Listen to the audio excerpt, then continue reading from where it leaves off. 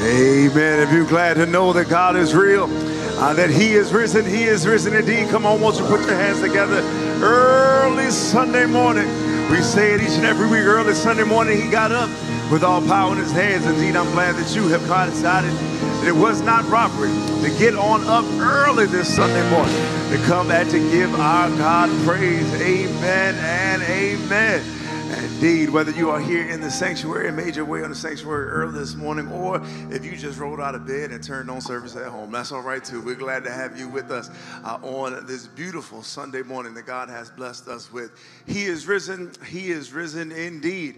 On this Easter Sunday morning, we're reminded that He is risen became something of a code word for believers as they spoke to one another. And they would say, He is risen. And if indeed you were a believer, folk would respond back in kind. He is risen indeed. So let's try it this morning. He is risen. One more time. He is risen. He is risen indeed. Amen. I'm glad that you are here. Welcome to one and all as we've come to give God glory on this morning. Now, as we begin, as is our custom, I invite you to stand to your feet as we prepare to read our responsive reading. It'll be right there on the screens for you. I'll read the part that says leader, and invite you to read the part that says people, and then we'll read that last line all together. Amen.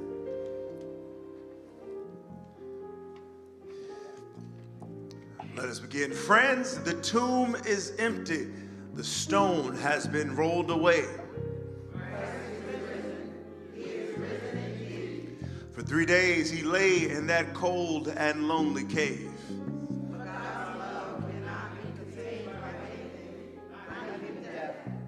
Thanks be to God who gives us victory through our risen Lord. Where, O death, is your victory? Where, O death, is your sting? Christ is risen.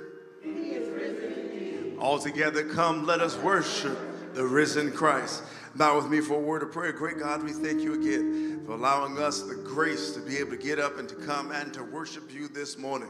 We thank you, God, that you got up, that allows us still all these years later to get up ourselves and to continue to press on in this world. And though it is still a little dark and though the sun has not yet shined, God, we're grateful that indeed your sun comes and shines for us every day. So now, God, we invite and invoke your presence in this place. And on this day, when your children all over the world are celebrating the fact that you got up, we remember that we are connected to a history, a tradition, a legacy that goes long before us. And one of the ways that we remember that and are connected to that is by praying that prayer that you taught your disciples to pray by saying, Our Father, who art in heaven, hallowed be thy name. Thy kingdom come, thy will be done, as it is in heaven. Give us this day our daily bread, and forgive us our trespasses, as we forgive those who trespass against us. And lead us not into temptation, but deliver us from evil. For thine is the kingdom, the power, and the glory, forever and ever. Amen.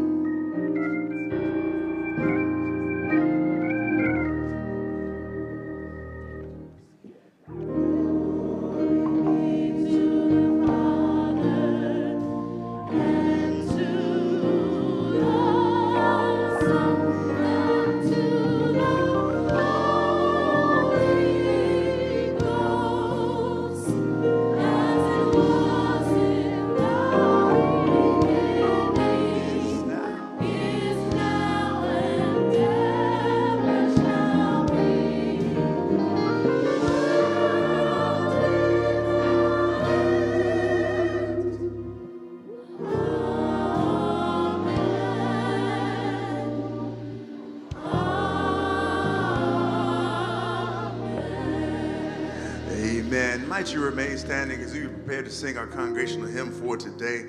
So appropriate on this day. And those in the best view, come on, y'all can make your way into the sanctuary. It's all right.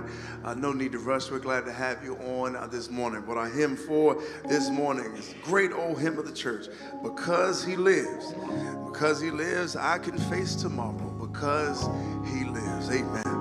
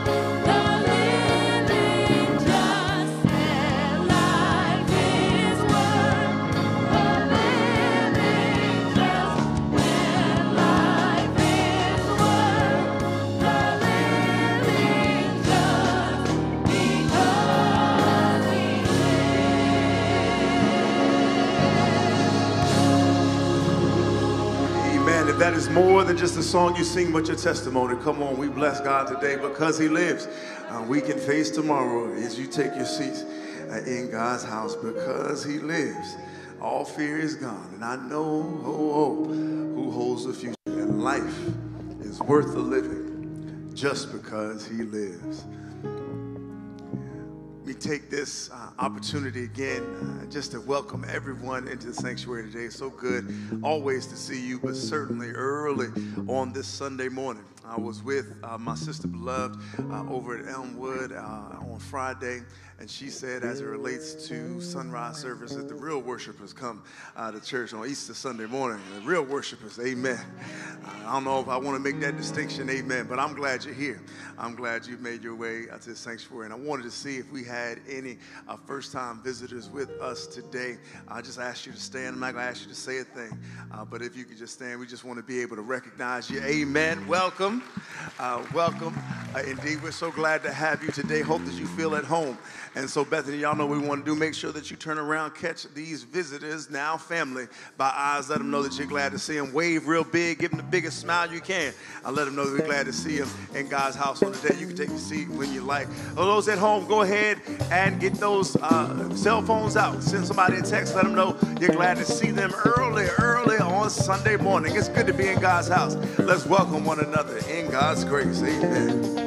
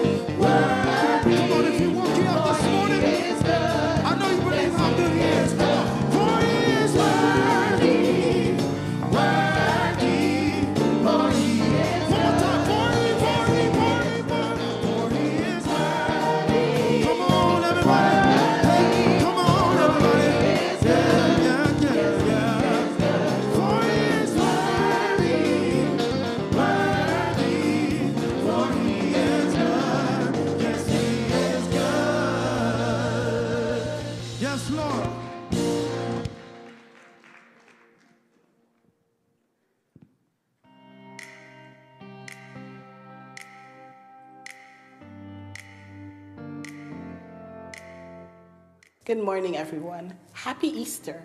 Welcome to Bethany Baptist Church, pastored by the Reverend Dr. Timothy Adkins-Jones. Our mission is to recruit, equip, and deploy witnesses for Christ. Here are this week's announcements. Bethany's Grief Ministry will meet on Saturday, April 6th at 10 a.m. in the church lounge. All are welcome to attend, even if it may be your first time. This is a safe and sacred space for healing. The next session will be facilitated by Pastor Timothy Adkins-Jones. Also on Saturday, April 6th, Join the Bethany Baptist Church Jazz Vespers Committee as they welcome tenor saxophone player and jazz vocalist Camille Thurman, who will be joined by the Darrell Green Quartet. Doors open at 5:30 p.m. This event will also stream live at tinyurl.com/Camille Thurman Jazz. Beginning on April 7th, we will have a time of prayer before service in the chapel. All are welcome to join us for communal prayer from 9 a.m. to 9:30 a.m. Our leadership will have a time of prayer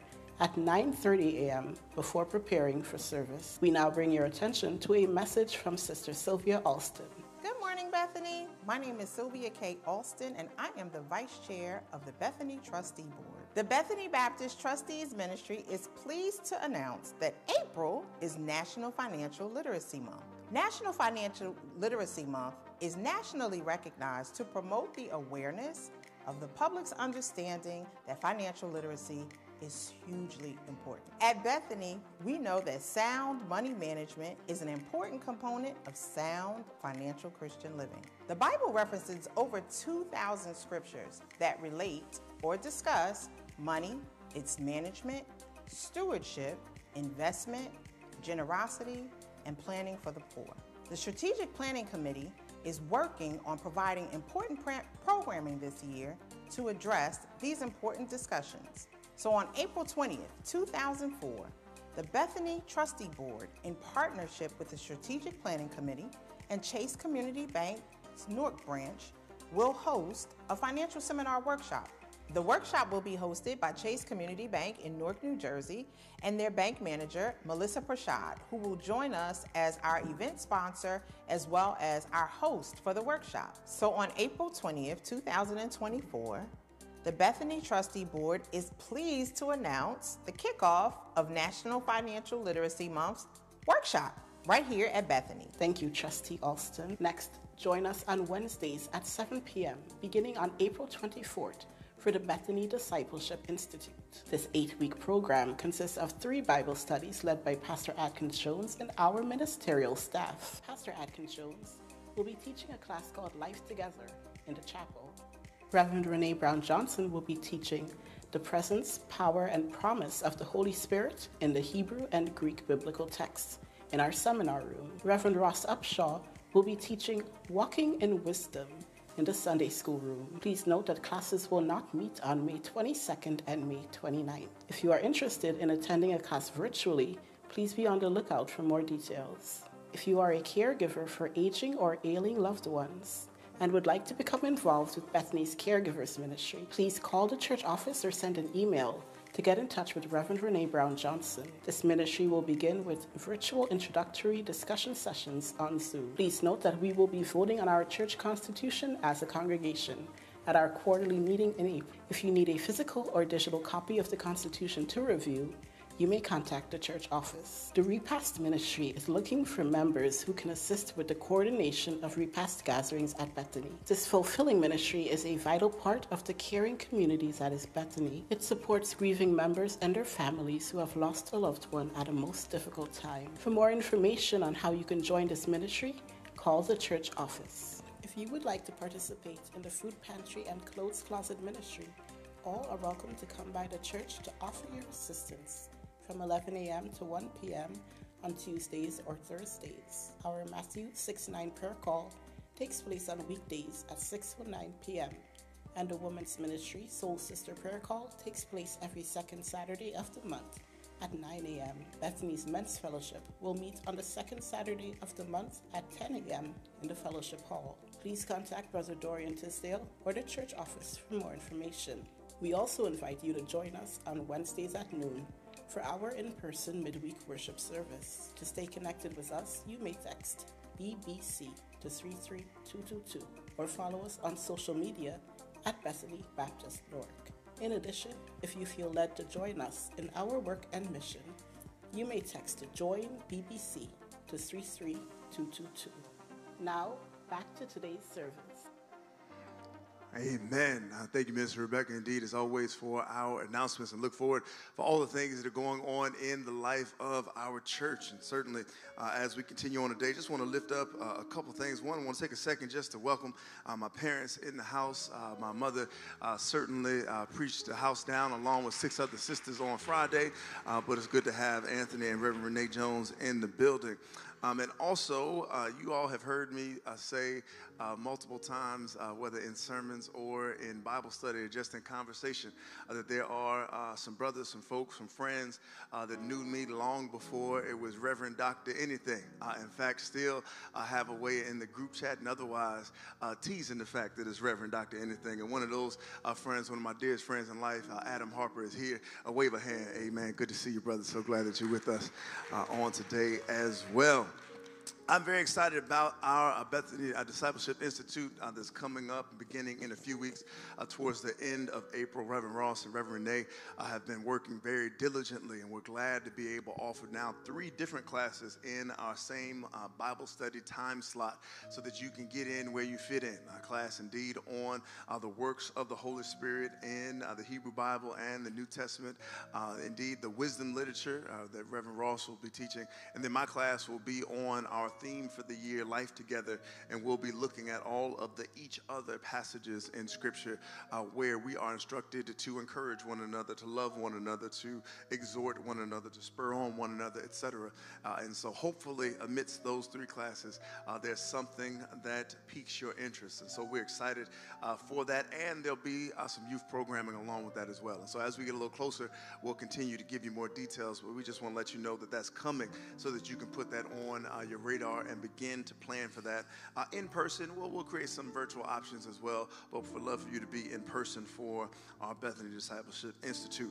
Lastly, let me just remind us of all the things that are going on today. One, we want to thank Pastor Tisdale, as the Easter lilies that we have on the pulpit today are in honor of her beloved mother, Sister Virginia Perry. And so we want to give her much love as she looks on down from heaven on us today. But certainly invite you on back. You know, we have after service today, a little bit after service, we have our breakfast today. And then after that, we have our 10 o'clock service today. For those that want to hang around, you certainly can eat and dip. That's all right. But we're going to have a great time in worship again at 10 o'clock if you'd like to stay.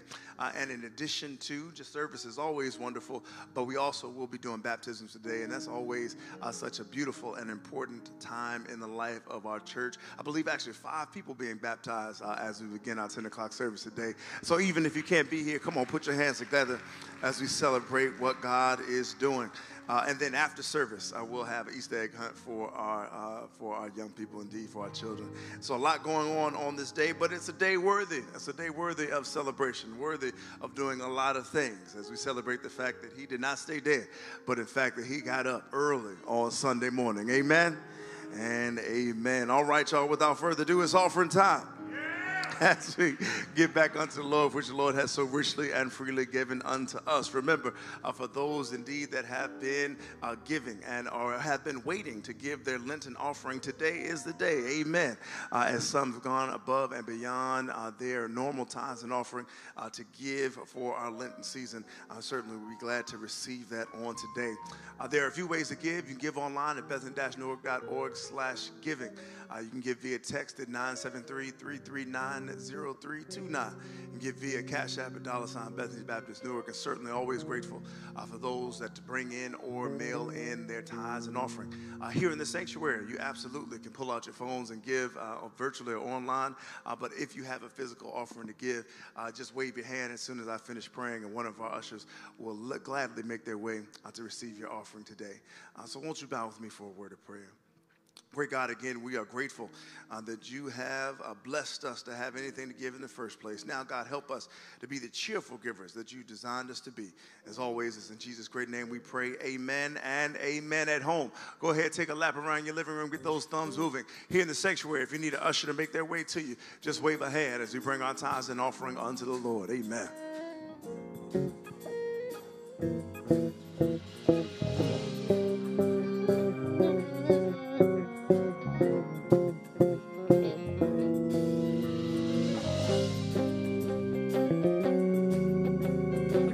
Jesus in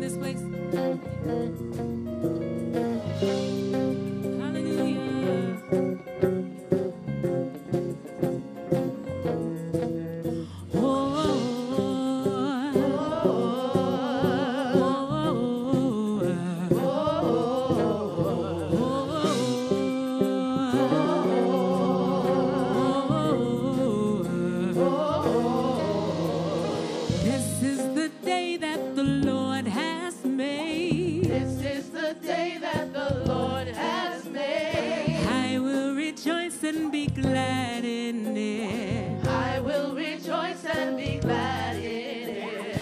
This is the day that the Lord has made. This is the day that the Lord has made. I will rejoice and be glad in it. I will rejoice and be glad in it. Whoa. Come on, you can clap your hands. Whoa.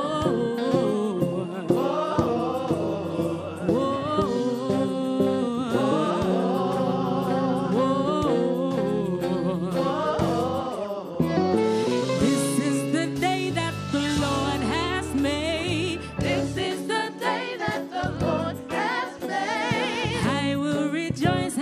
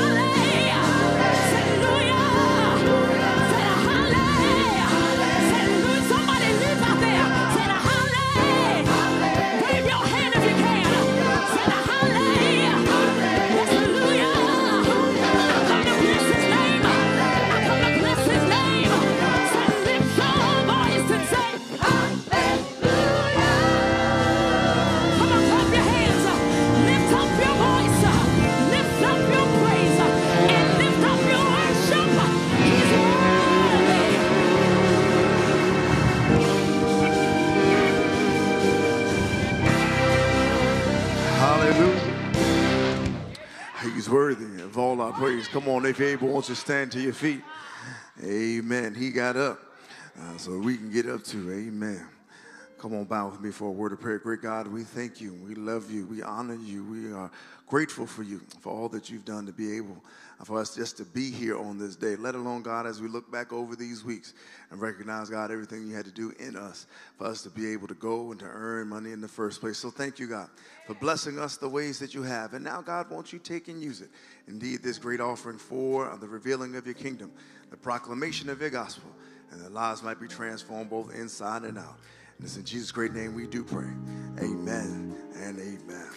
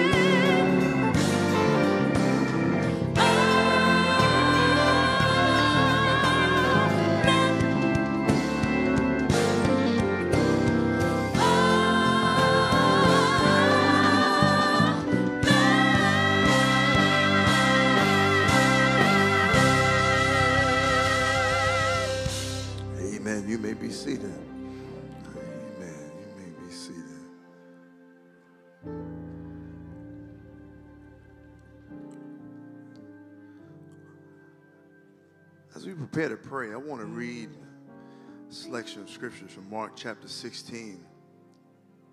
We'll read verses 1 through 8. I know many will probably read along with on your phones or maybe on the screens. Some maybe even have a physical Bible today. But some Bibles will let you know that in the earliest transcripts, the earliest manuscripts, this passage is actually where Mark ends. That Mark chapter 16, verse 8 is the last verse in Mark. And it goes on with some later transcripts and manuscripts. But as we get ready to pray, I want to think about what it would mean if the end of the gospel resurrection story stopped at verse 8.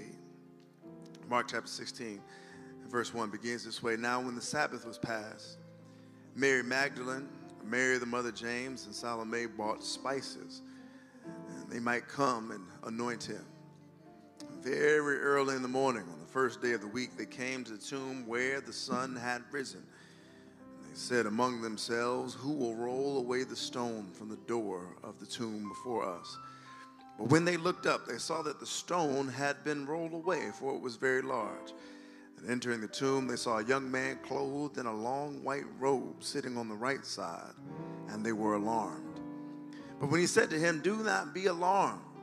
You seek Jesus of Nazareth, who was crucified. He is risen. He is not here. See the place where they laid him. But go, tell his disciples and Peter that he is going before you into Galilee, and there you will see him, as he said to you." So they went out quickly and fled from the tomb, for they trembled and were amazed. And they said nothing to anyone, for they were afraid. They went out quickly and fled the tomb, for they trembled and were amazed. And they said nothing to anyone, for they were afraid. Fear, I think, is not an emotion we readily associate with resurrection and the celebration and the joy of this day. Fear is not something that we always think about. But in a world that is more associated with and more familiar with death, it seems like the breaking and the ending of that cycle might be something we should fear. At the very least, it should be something that we have a deep reverence for. And so I invite you to join me now in a word of prayer as we think about what it means to sit in the variety of emotions that come on this Resurrection Sunday. Come on, won't you bow with me? Most gracious God, I think that sometimes this story that we rehearse, not just year after year, but frankly, God, week after week, the God, that we can say it and repeat it so much that sometimes it may lose its grandeur. Sometimes, God, we may forget just how unusual and shocking it is to say that a man that was dead was not dead anymore. Not that he was brought back because of CPR. Breath came back immediately after flatline, but 3 days later, after spending time in a tomb, after being expected that his body would begin to change and decay, that this man got up. And not only got up with all power in his hands. Not only got up with all power in his hands, but in getting up had to somehow have a stone that was bigger than 5 folk be rolled away. God, it's unusual. God, it's a little scary. I wonder, God, what it means for us to reflect on that fear today, to reflect on the reverence that we must have for a God that has power over death itself. Maybe, God, it's enough for us to straighten ourselves up. Maybe it's enough, God, for us to rededicate ourselves, not just for the joy of the resurrection, God, not just for the fact that he got up and we can have life, but also it reminds us that we serve a God that has that kind of power. God, that we are acquainted with a Savior that cannot be beat by death. And so I pray, God, that there is anyone that has come to this sunrise service with a little fear and trepidation. Maybe, God, it's not about the story. Maybe, God, it's not about the tomb and the fact that he got up, but maybe there's some things going on in their lives that are bringing some fear and trepidation. Maybe there is some nervousness and some anxiety that is resting on folk as they've come to the sanctuary today. God, maybe, just maybe, you brought somebody early on this Sunday morning that needed to be with you, that needed to be reminded of the story they've heard for years, that needed to be reconnected, and maybe even find a new family. And so, God, if everything is not joy and sunshine, Easter outfits and Easter egg hunts, God, if there's some hurt and some pain in the sanctuary today, I pray that the joy and the power that comes from your resurrection might speak. I pray, God, that the unifying nature of this resurrection story that calls and brings and beckons us all to this moment might be a salve for somebody that's hurting in this moment. I pray, God, that someone get connected. Either, God, with us here at Bethany, either, God, just with you, or maybe, God, just with someone that they find on their pew today. God, may someone build a new relationship on today. For the resurrection, in addition to being supernatural, absolutely was a way that folk connected and built bonds that literally would last lifetimes. And so, God, we bring so many things to your altar today, so many things, God, to the empty tomb on today. And I know, God, that you're big enough and that you're grand enough to meet us all. And so, God, if we walked in with a hallelujah today and we were just waiting for somebody to say amen or say the name of Jesus, and we're ready to shout, we're glad to be here today, and we're glad that you might bless us. If, God, there are folk that just came because they're supposed to come on Easter, God, we're glad you're here. God, if there are folk that came because they might have come anyway, but God, they had to drag themselves and put their good face on because they don't want to know how much hurt is being hidden on the inside. God, we're glad they're here too, because your spirit is big enough, your spirit is grand enough to meet us all exactly where we are. So meet us there, God. as we move away from the horror of the cross into the wonder and amazement of an empty tomb, that we heed the call not to fear, but to remember, God, that you are risen, that you are risen indeed. Now, God, won't you continue to bless our praise team on today as they continue to lead us to your throne of grace and mercy. May you, God, strengthen your preacher to preach one more time, that indeed he got up. As always, it's in Jesus' great name we pray. Amen and amen.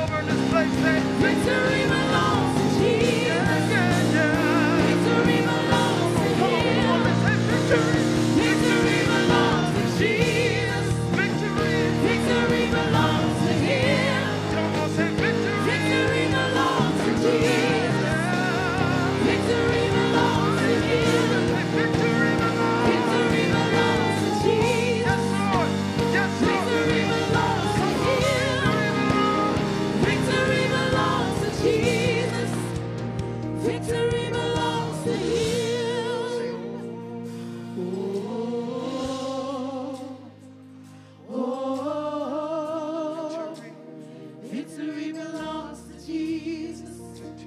Victory belongs to him. Come on, let's sing that together. Oh, oh, oh. Victory belongs to Jesus. Victory belongs to him. Oh, oh, oh. Victory belongs to Jesus. Victory belongs to him. Oh, oh, oh. Victory belongs to Jesus. Victory belongs to him. Come on, if you believe victory belongs to Jesus. Come on, let's declare it this morning. Let's declare it together this morning. Come on, he is victorious and he reigns forever. Come on, God's people, declare it in this house. Yeah. Hallelujah.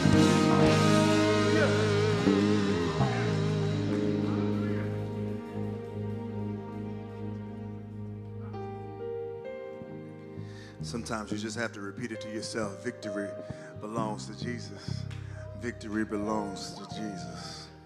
Victory belongs to Jesus, even when it doesn't look like it. Even when it doesn't feel like it. You have to keep telling yourself victory. Victory belongs to Jesus. And if we say it enough, if we believe it enough, we'll start seeing again that it is as true yesterday as it is today, as it will be tomorrow. And the victory indeed belongs to Jesus. Come on, if you're able, won't you bow with me for a word of prayer? Great God, who are we that the Lord of all the earth would care to know our name? Let alone, God, allow us to come to this your sanctuary to give your name all the glory, all the honor, and all the praise. So though, God, we come in with great praise in our lips and thanksgiving in our hearts, God, we also come in recognizing that we have fallen short of your glory. But I thank you, God, that you loved us so much, that you sent your son for us anyway, and that while we were yet sinners, Christ died for us. So, God, in light of this awesome and powerful display of love, I just pray I'm able to take the wisdom of the old preacher who said, hide me behind the cross, and of the psalmist who declared, may the words of my mouth and the meditation of all of our hearts, we pray, be pleasing and acceptable to you, O Lord, our strength and our Redeemer. God, I trust that whatever it is we need today, you'll give it to us. If we need to be convicted, you'll convict. If we need to be comforted, God, you'll wrap your arms around us. We need to learn today, God, you'll teach us. God, if we need to sit in awe of your wonder, that's where we sit. And God, if indeed it's time to celebrate, you'll start departing. Whatever it is, God, we need today, believe that you'll give it to us in your name, and so it's in that name. In the blessed and the beautiful, matchless and marvelous name of Jesus Christ, we do pray. Amen and amen. Amen. I'd like you to turn with me to 1 Corinthians. I know you're expecting one of the Gospels today, but both at 6:30 and at 10. We're not going to be in the Gospels today. 1 Corinthians chapter 15, we're reading verses 12 through 20. 1 Corinthians 15, verses 12 through 20. If you have it, won't you say amen? Amen. If not, say, Pastor, 6:30 in the morning. You read it to us. Amen. Amen. Amen. 1 Corinthians 15, beginning in verse 12, goes this way. Now, if Christ is preached that he has been raised from the dead, how do some among you say that there is no resurrection of the dead? But if there is no resurrection of the dead, then Christ is not risen. And if Christ is not risen, then our preaching is empty, and your faith is also empty. Yes, and we are found false witnesses of God, because we have testified of God that he raised up Christ, whom he did not raise up, if in fact the dead do not rise. But if the dead do not rise, then Christ is not risen. And if Christ is not risen, your faith is futile. You are still in your sins. Then also those who have fallen asleep in Christ have perished. If in this life only we have hope in Christ, we are all of men the most pitiable. But now Christ is risen from the dead and has become the first fruits of those who have fallen asleep. For the time that we have to share this morning, I'd like to preach from the topic, if. If. 7 times. It's repeated 7 times in this passage of Scripture, and each time it lands like a freight train on our ears. If, in the midst of constructing an argument from the negative, Paul drops 7 of the loudest ifs on us that you'll ever hear. Each if building on the next, literally challenging the foundation of our faith. It's just 2 letters, but it's a strong word. It may be diminutive, but it can be dynamite. And if we step away from the passage in order to make our point and come back, how different would American history be if colonizers had decided to try to make peace with the Native Americans and asked to share the land? What if the African slave trade had been unsuccessful? Where would we be if the British had actually won the American Revolution? What would be going on if Lincoln hadn't signed the Emancipation Proclamation? What would be our legacy if Reconstruction had actually worked like it was working when it was working? Where would we be if there had been no civil rights movement? What if Sister Rosa stayed in her seat? What if Stokely kept quiet?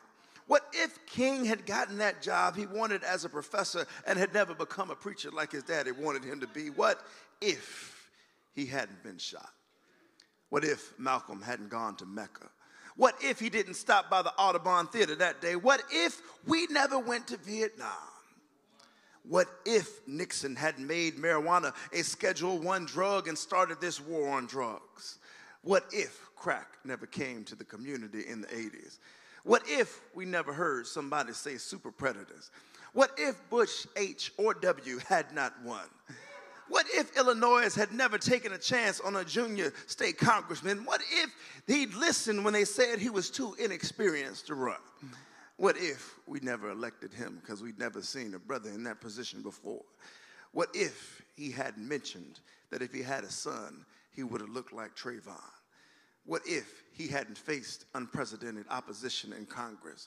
What if he'd groomed a new fresh face for the party? What if Fox News never existed? What if we took 45 seriously when he first came down an elevator and started offending Americans left and right? What if Senator Clinton had won? What if COVID had been contained in one city? What if we had a different president when it all went down? What if we had shut down earlier? If. It's a small word, but a word with a whole lot of power. If's effect on national and international history is enough to keep your mind churning for a long time, but if's potential power in our lives more personally might tug at our heartstrings even more. What if I had listened when Mama first told me to go to church? What if I hadn't shown up at the spot when my boy told me that he needed a ride real quick? What if I had applied myself earlier? What if I was born in a different neighborhood? What if I had the advantages that folk that were not touched like nature's son around me had? What if I didn't have to see addiction and divorce and pain and struggle? What if my kids listened to me? What if I listened to them? What if I had eaten right earlier in life? What if I had taken my medicine when my doctor told me to take it? What if I had gone to the doctor in the first place? What if I didn't have to have that last drink? What if? It's a big word for only having 2 letters. And in our passage for today, the power of if is fully displayed. In these verses, Paul uses the word if 7 times, like I said, and his if is the greatest if. Words seem blasphemous on any Sunday, but particularly as we gather on Easter Sunday morning. Paul asks the question, what if Christ was not raised from the dead?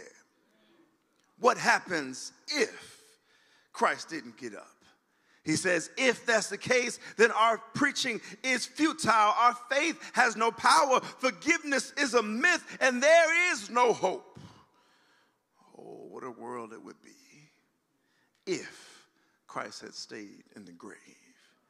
This question is posed in this book, 1 Corinthians, which is one of actually the earliest writings in the New Testament. Pastor says this letter is written decades before the Gospels, before Acts, before Revelations. It's one of the oldest New Testament letters that describes this Christ event. And as he writes, Paul makes sure to refer to the authority of the tradition that comes before him that is not too far removed from eyewitnesses to the Christ event. Repeatedly throughout 1 Corinthians, he talks about how other people had gotten the story before him, and he is simply continuing the line. Paul is calling all through 1 Corinthians. We spent a lot of time there, particularly during the pandemic, that all through Corinthians, and by extension, all the members of the early church that would have read this letter need to stop being divided by the things that separate members of the body of Christ.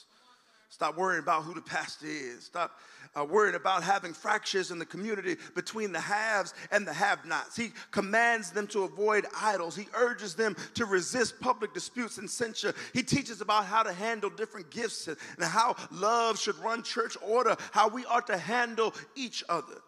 Paul speaks his own mind with thoughts and ideas without apology, but he always leans heavily on the tradition that he comes from.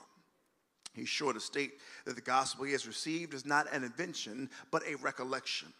Christ died, was buried. He rose again on the third day, was seen by Peter and the crew, 500 brethren, James and all the apostles and the sister. And even he saw him himself on the road to Damascus. He's preaching what has been passed down and what he knows for himself. He is there as he writes this letter to unite the church, to unite the people around one banner, one cause, one central unifying event that is strong enough, bold enough, radical enough, revolutionary enough to hold all these different rusty, dusty folk together from different places with different backgrounds, with different money, with different races together. Paul is there to gather them around the shared experience of the resurrection. So if the resurrection is not real, he's been up to a fool's errand the whole time. So there it is in our passage for today. Paul is using that shared knowledge, that shared understanding of Christ's resurrection to gather the community again. Being the great teacher and preacher that he is, greater teacher than preacher if we're telling the truth. But Paul makes the argument by making the community look at the opposite. What if Christ had not risen from the dead? What if? I got to be honest, Pops, it's not a question I spend a lot of time thinking about. I've been in church my whole life.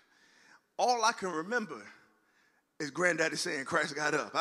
I got baptized when I was 7. I've been preaching since college. I can't tell you the number of times I've uttered, shouted, whispered, written on the third day he got up. There's not been much mental space used on this what if. Paul makes it plain. He said, look, if Christ didn't get up, there's a whole lot of despair. If Christ didn't get up, there's no hope. If Christ didn't get up, then all of this stress and strain, all the practices y'all had this week, everything we did to get ready for this great getting up morning, all of it was pointless and a waste of our time if he did not get up. Paul says, look, a world with no resurrection is a world with no hope, a world with no hope of the powers that be ever coming to tumbling down, a world where there is no after whatever this is on this side, where we're subject to choices beyond our control. If Christ didn't get up, life serves no purpose. Humanity, then, he suggests, has no intrinsic value. All we have is that which is right here and right now. If Christ is not risen, then them 7 daughters of thunder only had hot air.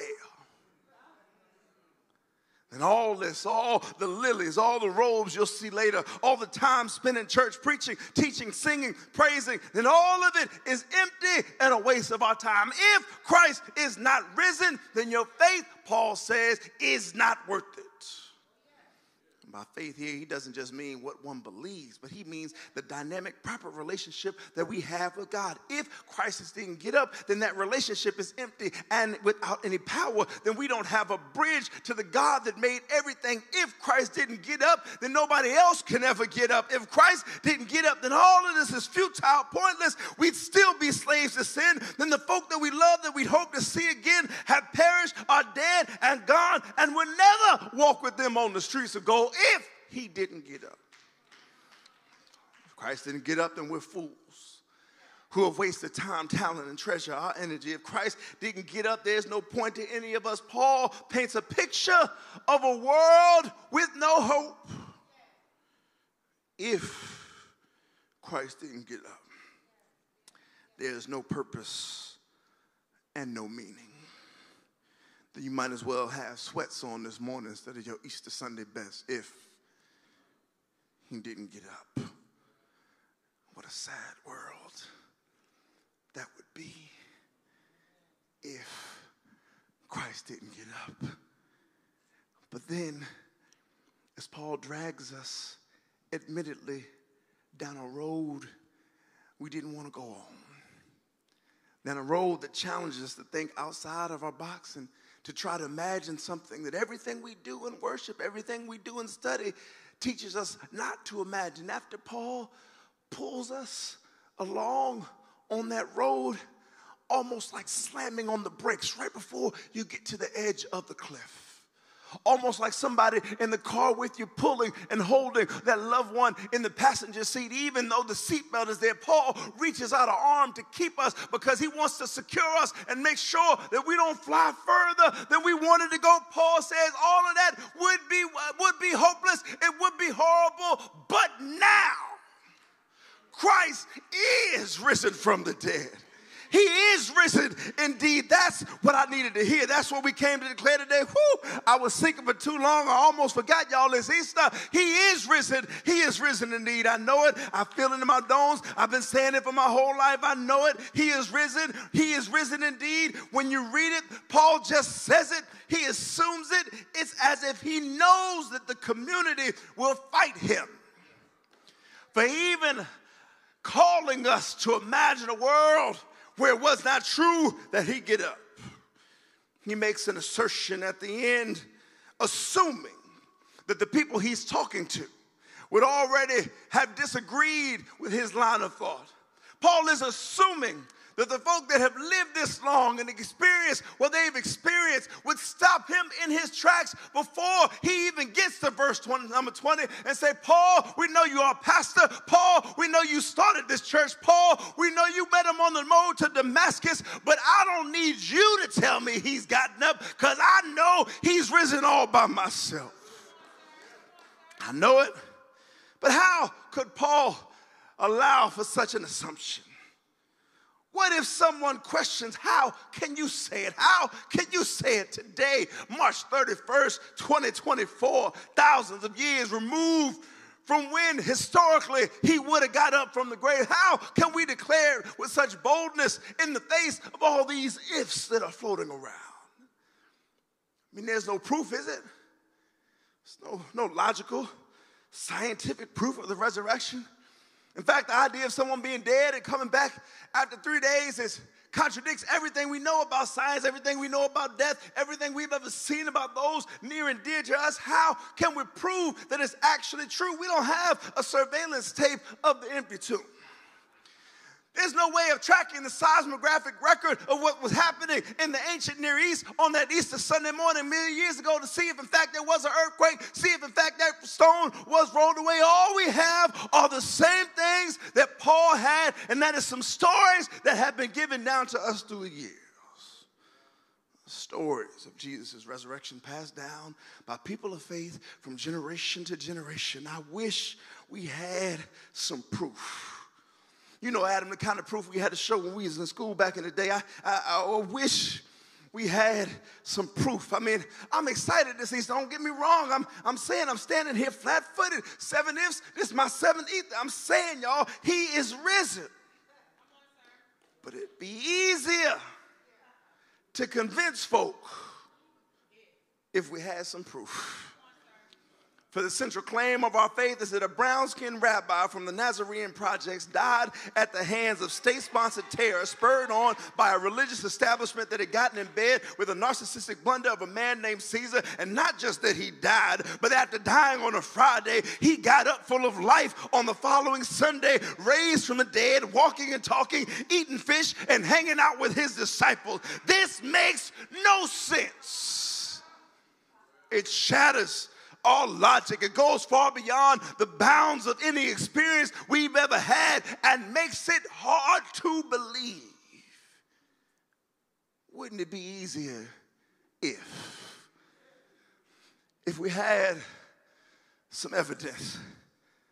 Wouldn't it be easier if we had just a photograph? Wouldn't it be easier if we had just somebody's Facebook post about it? Wouldn't it be easier Somebody made a meme by the tomb, but the truth of Easter is that by the historical and scientific standards that we have on today, Deacon Roper, there is no proof.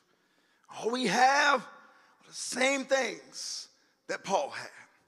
The story is told down the years by faithful people from generation to generation, but maybe, my friends, that's the point.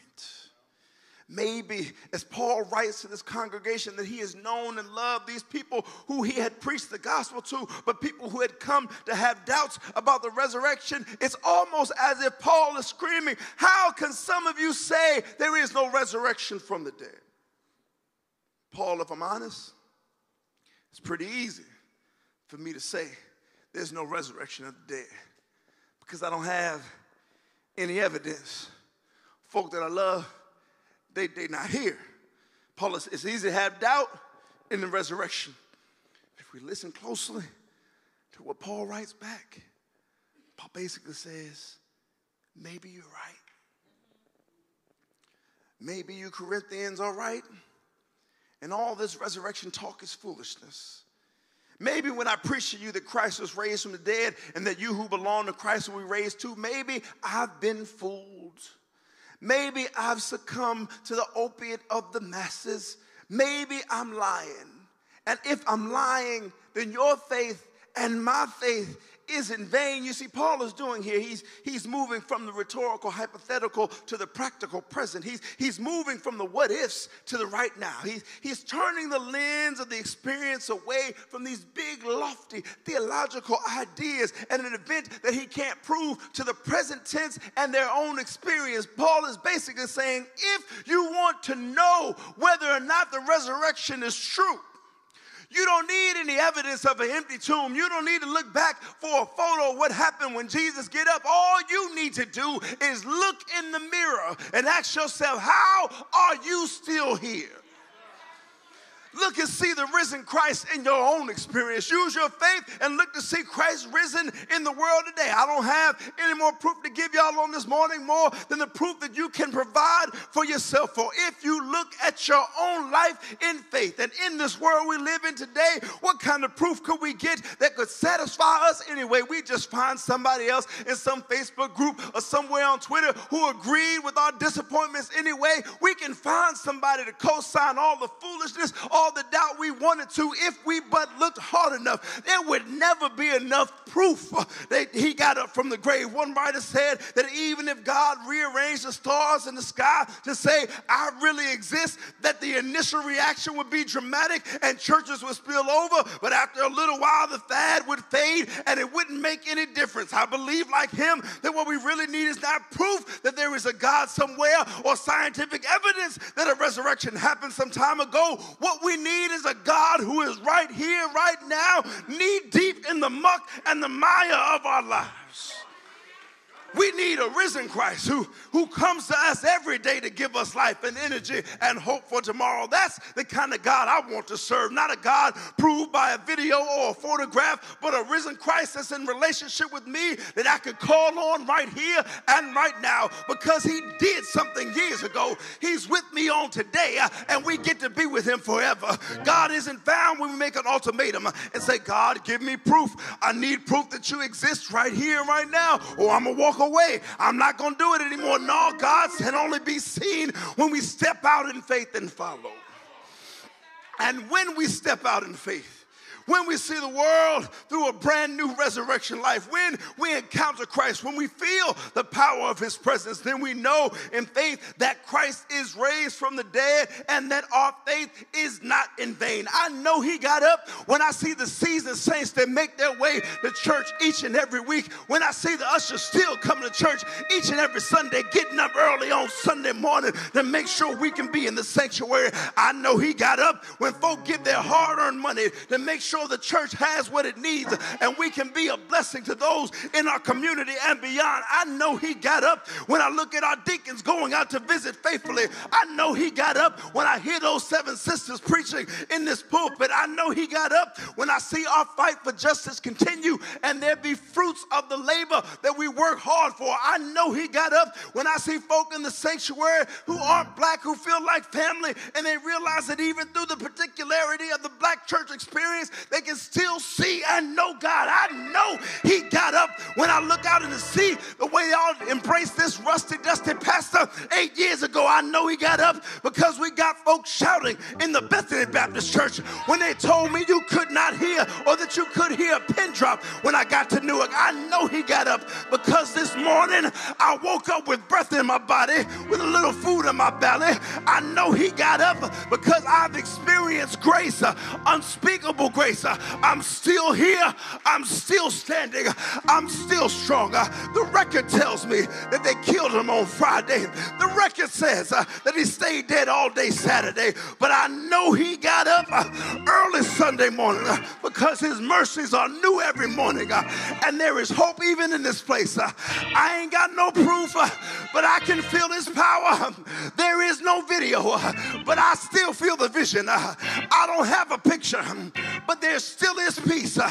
There is no transcript of the words, but he's transferred his grace to me. If you know he got up, if you feel it down in your bones, and if it's like fire shut up in your bones, even at this sunrise service, won't you help me give some evidence? If we know God is real, you'll put your hands together. If he's made a way out of nowhere, you'll put your hands together. If you don't do it, the rocks are going to cry out. If anyone is a new creation in Christ, God will make you over. If you confess with your mouth that Jesus is Lord and believe in your heart that God has raised him from the dead, you will be saved. If God be for us, if God be for us, if God be for us, who can be against us? Say yeah, say yeah. Give me some proof. Let somebody know that he's real. For if he didn't get up, all of this is in vain. But I'm looking at some educated, Holy Ghost baptized, anointed folk in the sanctuary and choir on today, and y'all got too much good sense and too much spiritual discernment to be in here whatever time it is in the morning. If you didn't believe in your heart of hearts, if you didn't know deep down in your bones, even if you can't explain it, even if you don't have the words for it, even if you can't give anyone the scientific proof for why it is, you believe it just like I believe it. And I believe it because I'm looking at you, and prayerfully you believe it because you're looking at me, because we are all testimonies of God's grace, God's mercy, and God's power. Come on, testimonies all over this place. Won't you stand to your feet? If you know indeed that God is real and believe, then indeed he got up from the grave. Won't you join me in a word of prayer? In fact, even if you still don't know for sure, I ask you to join me in this prayer too. Great God, thank you for allowing us to come and to worship you on this day. Thank you for getting us up early this morning, bringing us to your sanctuary, making the decision, God, to give your name glory, honor, and praise. If we didn't believe, we wouldn't be here. If we didn't know your power, it would be a waste of time. If, God, you hadn't already saved us, we would have no hope. But I thank you, God, that we can transform our ifs to some I knows, that we can transform our ifs to some we knows. And prayerfully, God, through our witness, through our worship, through our love, through our ministry, through our service, we can transform some of their ifs to they knows. We believe in this Nazarene who beat death's game by his own rules. And so I pray, God, that on this Easter we are reminded, we are encouraged that our faith is reinvigorated as we remember, God, this central tenet, central claim of our faith. Give us, God, the boldness of fools can believe wholeheartedly, even if we can't make the legal brief, even if we don't have the medical file, even if we don't have the eyewitness account in the newspaper we trust. Help us to know that we know that we know that he got up, and that when he got up with all power. And there may be, God, one under the sound of my voice on today that want to, God, now in recognition of that knowledge, make a commitment to you. They want a God to get to know you, want to know this God that loves them so much. The God, maybe, just maybe there's someone that may even already know you, might even believe this scandal of not only the cross but of the empty tomb, but is looking for a place to call home. Or maybe, God, you've called somebody on back home today. So, God, whether somebody's coming for the first time, whether somebody's coming to us for the first time, or whether, God, you're calling somebody on back home, the doors to the church are indeed open. It's in Jesus' great name we pray, amen and amen. Even on this sunrise service, you feel so moved on this morning. I want to be a part of what God is doing here. Bethany, just want to be a part of God's family. We'd be so glad to welcome you on this day. We got deacons even at this early service. God bless you all. So deacons, go ahead, wave your hand, and you can grab any of these wonderful folk you see after service. They would be glad to welcome you into God's body. We're so glad to welcome you in what God is doing in this place. Indeed, for those that are joining us at home or wherever you are, there's a link right there in the chat that you can click, and we'll be right back in touch with you to welcome you into God's house as well, to welcome you into the Bethany family. We'd be glad to get to know you and to welcome you into the family. And so even if for some reason you're watching the sunrise service at sunset or some other time, that link will still be live, and we'll still be glad to welcome you into God's house. Amen and amen. Come on, if you've been blessed at all by God today, won't you put your hands together and give God a sunrise praise. He is risen. He is risen indeed. It's my prayer that you know and feel early on this morning that God is real. Not because the preacher shouted about it, but because you can look in the mirror and see God's grace all over your life. And frankly, that's all the proof I'll ever need. Know that we have a breakfast in a little bit. What time we start officially? 8 o'clock. Oh, we were getting out right on time. Amen. So we got breakfast in a few moments. Join us down in the fellowship hall. You are welcome to come and to eat and to leave, but you're certainly welcome to hang out for a little bit and come on back for our service at 10 o'clock, which is sure to give God glory as well. Amen. Amen. Come on, let's look to the Lord as we get ready to leave this place. Most gracious God, we love you. We thank you again for walking with us, for being with us, for calling us your own. Thank you, God, for being a God that has given us evidence in our own mirrors of your grace and your mercy and ultimately of your resurrection. Now the God who is able to keep us from stumbling and to present us faultless in God's presence with extreme joy. The God, our Savior, who alone is wise. May all majesty, dominion, and power both now and forevermore. And God's people said amen, amen, and amen. Go in God's peace, and may God's peace go with you.